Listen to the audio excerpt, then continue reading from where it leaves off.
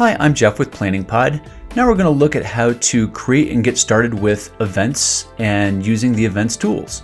So we're going to click on the events tab in our account. And in the far left side here are the groups for the event, and you can create your own event groups that you can place events into.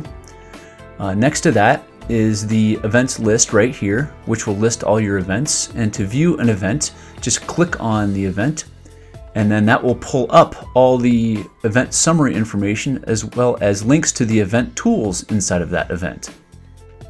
And if you have dozens of events and need to search, you can just click in the search field there and search for your events by keyword, or you can sort by name or by date by clicking on those buttons right there.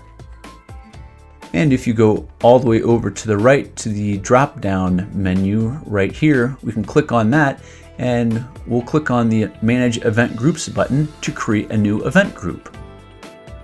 Not only does this let you create multiple event groups, but you can also set a particular group as the default that opens up when you click on your Events tab in your account. But we're going to leave the default set to all for right now. And once we hit the Save button, you can see right here is our new event group. We have not placed any events into it yet, but we will here shortly. So now let's add a new event by clicking on the Add Event button here in the top right corner.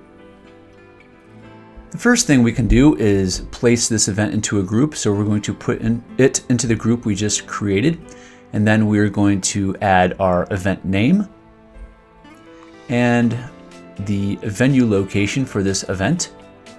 And just an FYI, the event name will be sorted alphabetically and or numerically. Then you can also create a start date for the event as well as an end date if this event goes on longer than just one day. And then you can add the start and finish times for the event in these fields right here.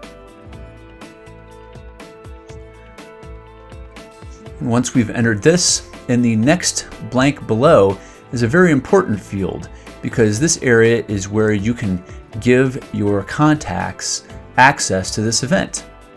Now, if you have already given a contact login access to your planning account in the contacts area, which we discussed in another video, this setting then grants them access to this event.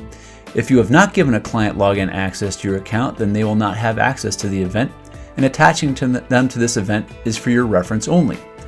So we're going to click in this field, and then we're going to add 4 contacts who can now access this event, so that when they log in, they'll be able to see this event and use the tools within it. The next field is also very important because this is where you associate a vendor with an event. And once a vendor has been associated with an event, you can then attach a vendor to things like itinerary items or budget line items. And this is without giving a vendor access to your account or to this event. This also will display the vendor contact information inside of the event to anyone who has permission to view the event without giving them access to your contacts. So we're going to click in that field and attach or associate 3 vendors to this event, and then we're going to click the Save button. And now here is our new event right here, and we're going to click on it. And at the top, you can see all the information we just added. And if we need to make changes to this, we can just go up here and click on the Edit Event button, and it will pull up the form that we just created. And then we can go in here and say we want to add another contact or give them access to this event. We'll click on that there. We can then also change the dates of the events. We can change the times. And any other information in this form we can edit. Once we're done, we'll click the Save button.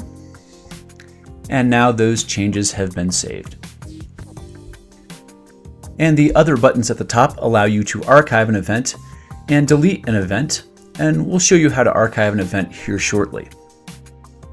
These links at the top here give you access to the event tools, which you can see right now, right here.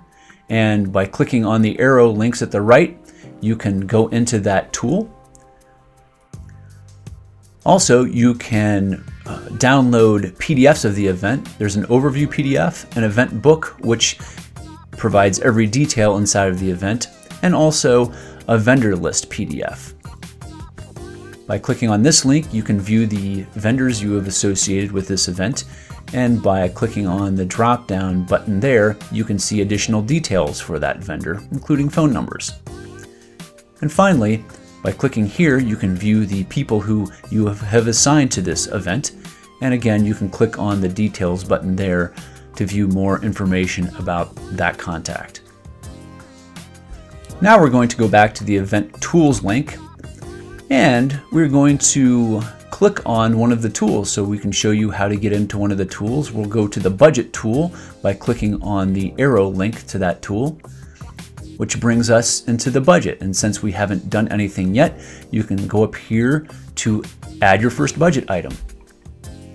From here, you can access all the other tools inside of this event in this list right here. For example, if you want to upload files, or if you want to start building floor plans, you can access that tool right here.